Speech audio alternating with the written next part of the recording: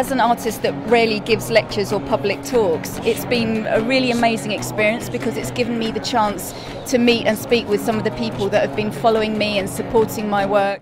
Well, I think the Nikon D810 probably is the best camera I've ever used. Well, I hope to inspire fellow photographers and enthusiasts through various sources such as my website and social media.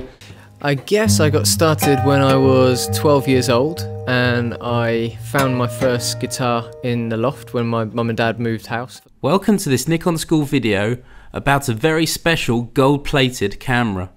Here we have a unique chance to take a look at the Nikon F3 that was adapted by Nikon for NASA. But don't forget, we have built-in Wi-Fi so you can connect to your mobile devices. You will be happy to hear there is no compromise though. This lens is sharper than ever.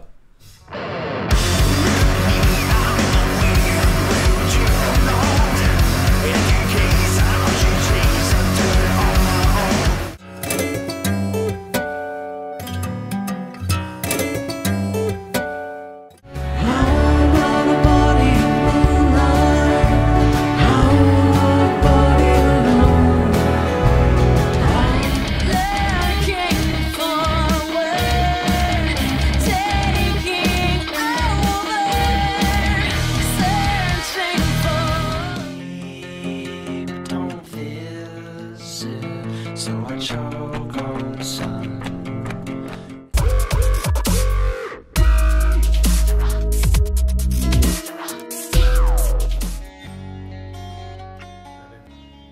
Very often photographers really struggle to shoot fireworks. You're shooting in low light, you're shooting with very fast moving objects. In this example, we've got plenty of light, it's a bright day, so we need to turn our ISO down. Your DSLR has single, continuous low and continuous high burst modes. With these modes we can achieve many frames a second in one burst. The next example will be taken at 15th of a second, which is a much slower shutter speed.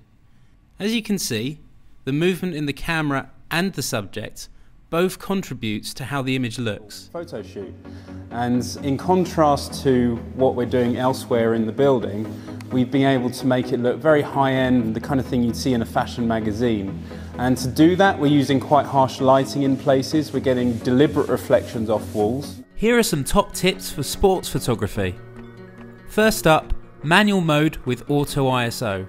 Days blur into one backs of my eyes. Welcome. This Nikon School video recaps some of the information covered on the DSLR video courses.